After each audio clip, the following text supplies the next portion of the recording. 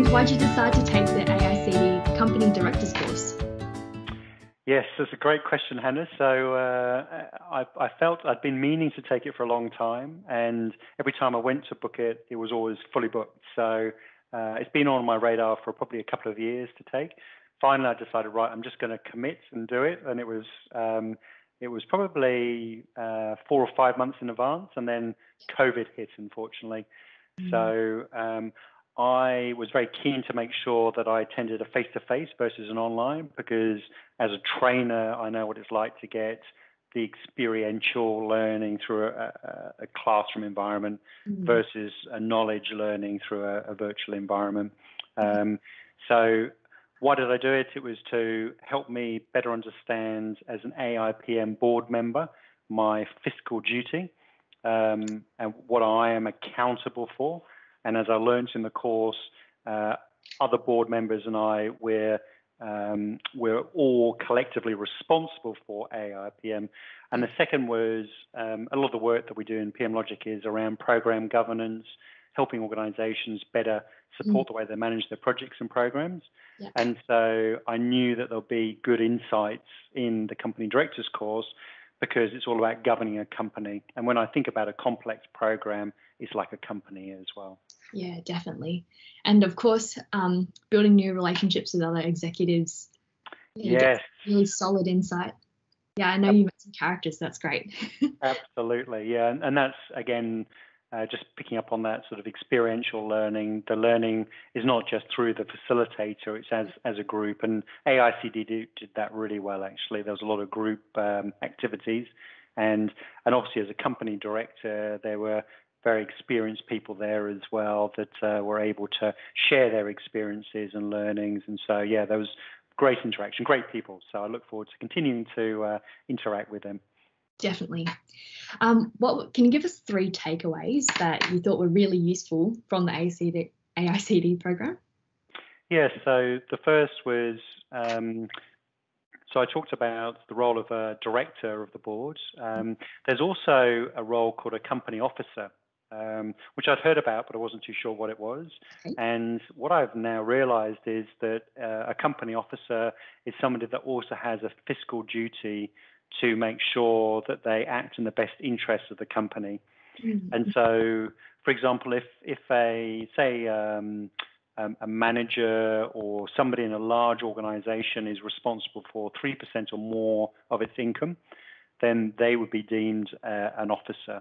And so they have to act in the best interests of the company, whereas an employee doesn't have to. They can act in their own best interest. So there's a legal line there that companies need to make sure that their officers understand. And when I say companies, that's the role of the director as well.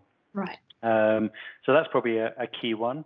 The second is the 3 key roles. So there's the board of directors and the CEO.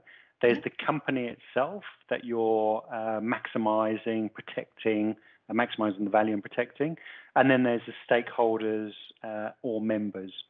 So those 3 key roles are absolutely what you've got to consider with every decision, with every type of interaction. And the third probably is the reliance on projects. And this is probably more what I learned in what they weren't saying versus what they were. And it was probably around the interactions with my peers on the course. There was a lot of conversation around projects going wrong quickly. And as we know, 70% of projects do go wrong. So, I think that was probably a key take, is projects are really core to the role of the director themselves. Yeah. How does your AICD course complement your experience in the project and program management field? As you mentioned, it was kind of a gap, but anyway, explain. Yeah, so on the complementary side, it was definitely around the governance, as I mentioned. So, and there were some great tools and techniques that I learned that I'm definitely going to apply in a program environment, that I will obviously be applying in my role as a director as well.